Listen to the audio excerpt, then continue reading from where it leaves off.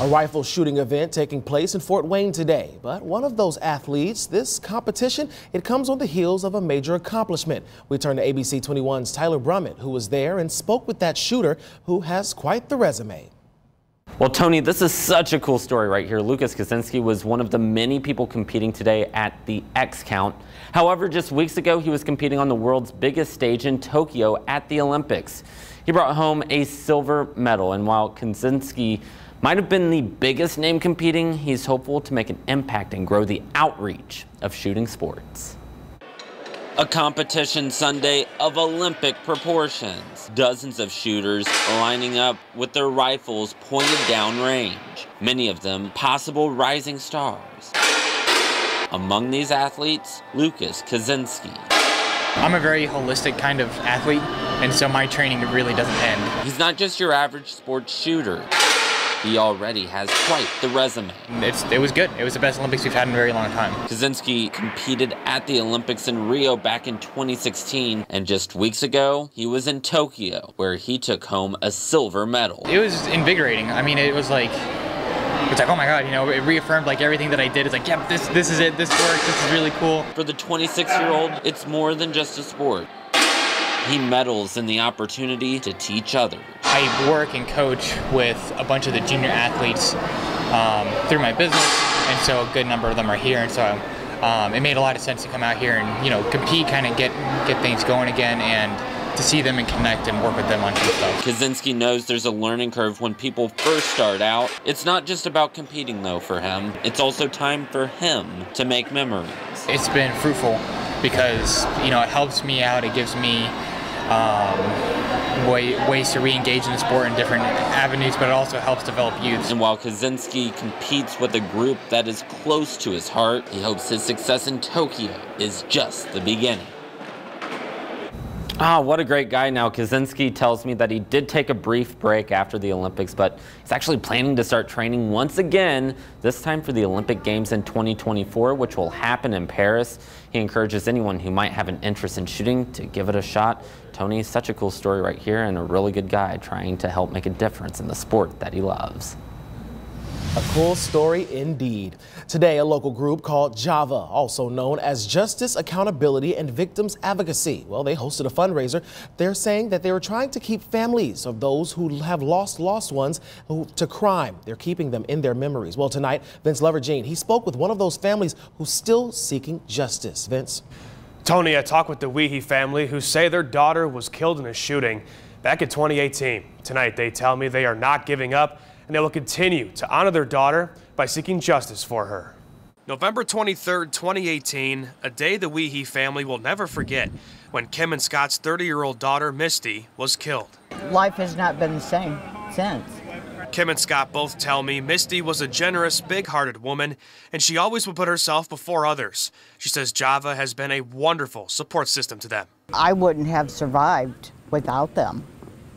Just the moral support. Anytime I needed to talk, I could call any of them. And Teresa Juliette, a co-founder of Java, explains why the third annual Ride for Justice fundraiser is important to those who have lost their loved ones to tragic events. We were not alone, you know, all of these, we were strangers at one point in time. And just being able to connect with someone that feels what you feel, you know, has cried the tears that you cry, it is so important because it gives you some sort of release, you know, when you're in the company of those who know what you're going through. And members of True Kings Motorcycle Club understand that. They're teaming up with Java, making sure the voices of the victims' families are heard and justice is served. When the justice system starts doing what they need to do, we'll support them. But until then, we're going to talk, we're going to loud, we're going to scream. We want justice. We want closure. We want these people to go home and be able to sleep at nighttime.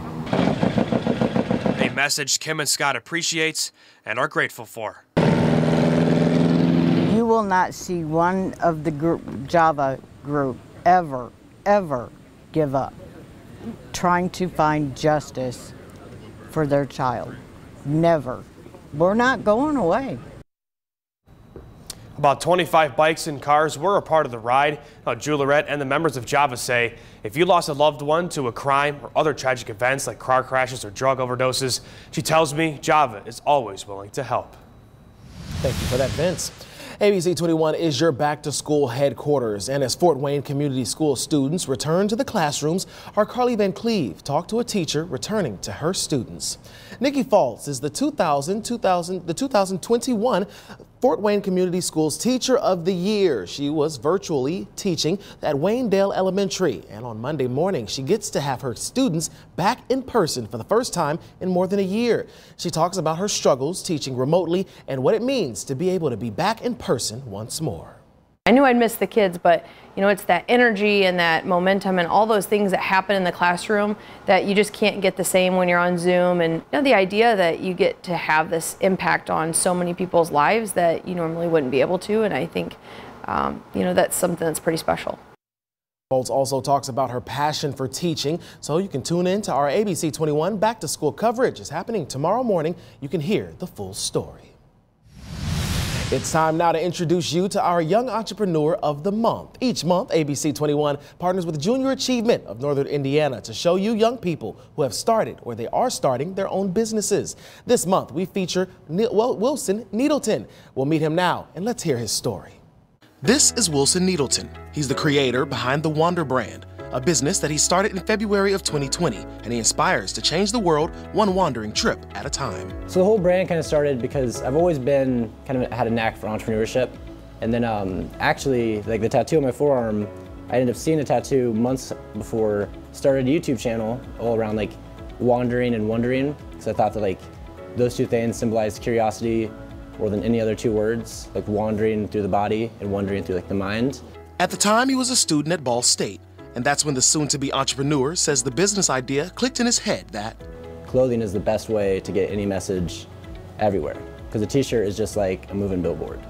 So then I kind of pivoted from the YouTube channel right into printing t-shirts. The online store is really just people for the brand.